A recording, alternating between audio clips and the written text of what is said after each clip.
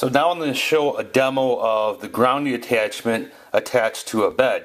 So here's the grounding lead that we just made. There's the alligator clip, and it's just attached to some aluminum screen that we put on the bed.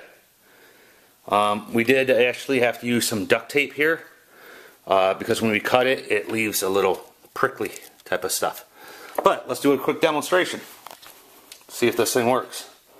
So we take I already know we have a good ground here. I have our voltmeter.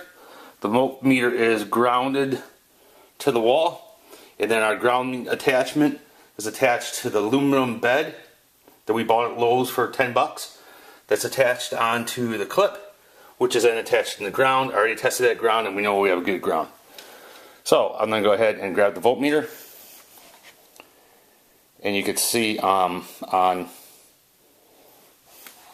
0.8, you're going to sit on the bed. I have my pants on still, and look at that, going all the way down. So let me take my shoe off here. So you can see we're at 0.9. I'm just holding on to the attachment there. I put my foot on the bed. Look at that drop down.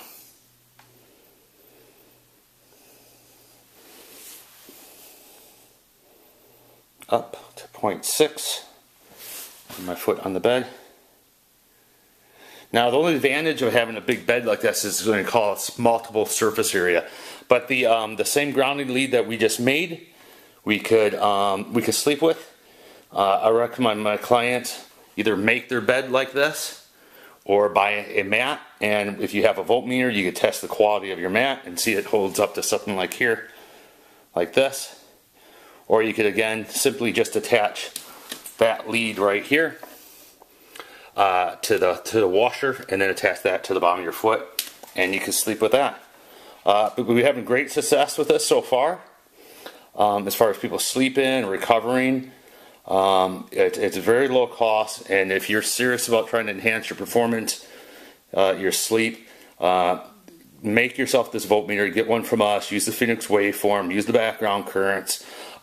Get yourself a mat. Sleep with it, and then ground yourself with the other attachments throughout the day. Any questions? Drop me a line. I'll try to help you out the best I can.